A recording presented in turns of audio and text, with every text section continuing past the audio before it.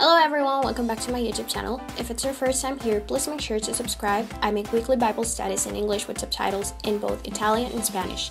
So in today's video, I'm going to be talking about 8 life lessons that I have learned from reading the book of Job. So let's just get started. Lesson number 1. If we are righteous in the eyes of the Lord, all things will be in our favor.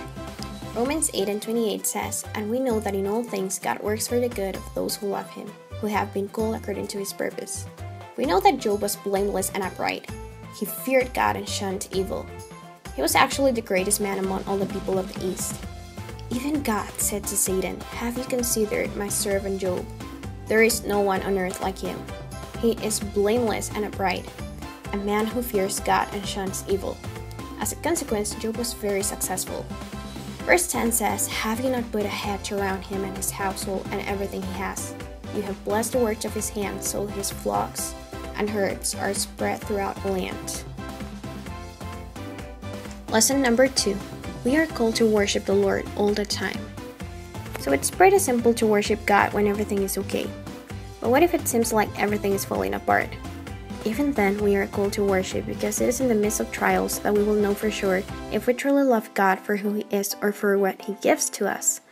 The Bible says that Job lost his 7 sons, 3 daughters, servants, sheep, camels, etc. Think about it for one moment. What would you do if you were told that your entire household has been killed, that you no longer have a house, that your car has been stolen, and that you don't even have a job anymore? How would you react? Would you get mad at God? Well, this is what Job did instead. At this, Job got up and tore his robe and shaved his head. Then he fell to the ground in worship and said, "Naked I came from my mother's womb, and naked I will depart. The Lord gave, and the Lord has taken away. May the name of the Lord be praised." Lesson number 3. No evil comes from God. God is powerful and He is also a loving God. John 3:16 says that He loves us that much that He sent His begotten Son to give His life on a cross so that we could be forgiven and live. He's not an evil God. All evil comes from the enemy.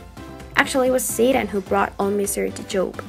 The Bible says, "So Satan went out from the presence of the Lord and afflicted Job with painful sores from the soles of his feet to the crown of his head." Lesson number 4. The power of the enemy is limited. God's isn't. Do you remember that passage found in Mark chapter 5? The Bible says that there was a demon-possessed man that was being tormented by a legion of demons.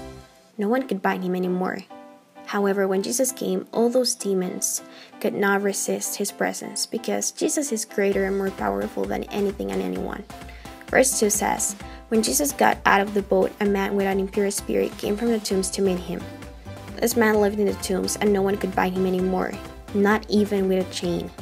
For he had often been chained, hand and foot, but he tore the chains apart and broke the irons on his feet.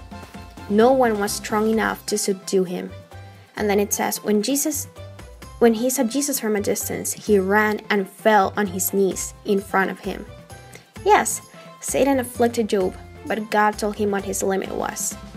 The Bible says the Lord said to Satan, "Very well then, everything he has is in your power, but on the man himself, do not lay a finger." Another great example is found in Luke chapter 22, verses 31 and 32. Jesus said, "Simon, Simon, Satan has asked to sift all of you as wheat, but I have prayed for you, Simon, that your faith may not fail." So basically, Satan had to ask. He has limited power, and his works cannot resist the power of God. Lesson number 5. When God is all we have, we will realize He's all we need. So, Job's wife was not the helpmate she was supposed to be. Instead, she wanted her husband to give up. The Bible says his wife said to him, "Are you still maintaining your integrity? Curse God and die." As we can see, she was not encouraging Job to get closer to God. Instead, she wanted him to curse his creator. Even Job's best friends judged him in a very harsh way.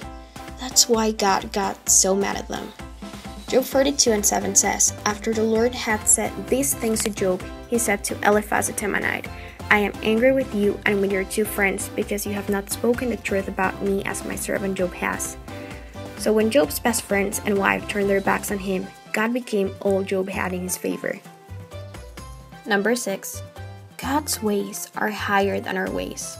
So why would God allow so much misery to happen to a God-fearing man? I mean, Job was righteous, wasn't he? Well, the Bible says in Hebrews 12:6, because the Lord disciplines the one he loves, and he chastens everyone he accepts as his son. Then verse 11 says that no discipline seems pleasant at the time, but painful.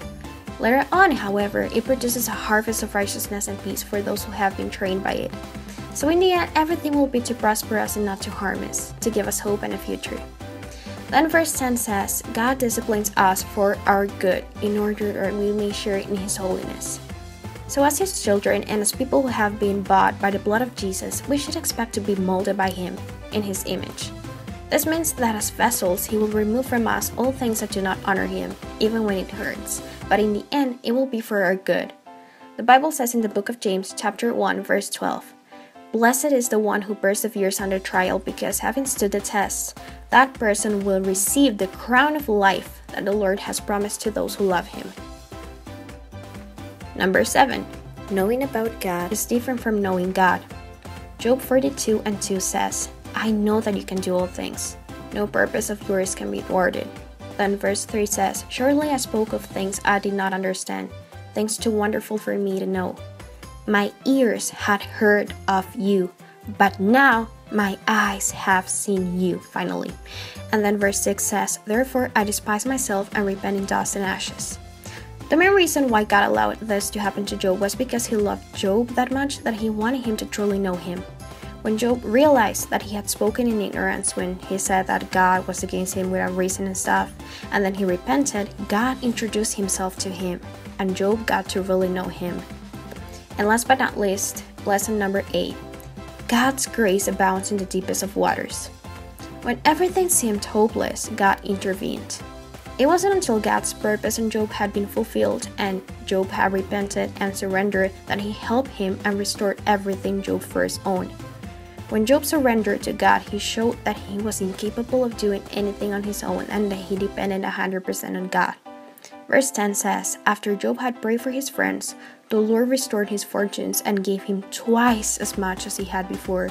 Then verse 12 says, The Lord blessed the latter part of Job's life more than the former part. And verse 16 says, After this, Job lived 140 years. He saw his children and their children to the fourth generation. Thank you so much for watching. I hope this video has been a blessing, and I'll see you next time.